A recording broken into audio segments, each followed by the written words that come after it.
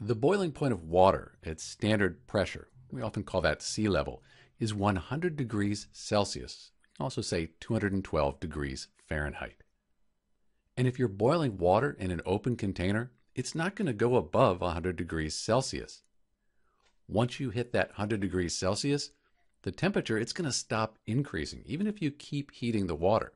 And that's because the steam that is leaving the water, it's actually cooling the water. And that keeps it at a boiling point of 100 degrees Celsius.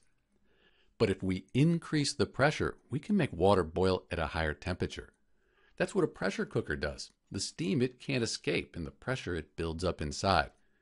Then the water, it can boil above 100 degrees Celsius. The opposite is also true. If you decrease the pressure, water, it'll boil at a lower temperature. We can even push this to an extreme. We can decrease the pressure so much by pulling all the air out of a container and creating a vacuum that even ice water can boil.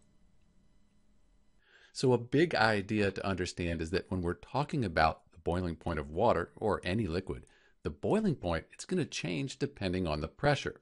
If we increase the pressure, we increase the boiling point. The liquid boils at a higher temperature. Decrease the pressure, and then the liquid, like water, it boils at a lower temperature. Finally, when we're talking about the boiling point of 100 degrees Celsius for water, we're talking about pure water, just H2O, like distilled water. If there are impurities, we'll end up having a different boiling point for water. This is Dr. B looking at the boiling point for water, H2O. Thanks for watching.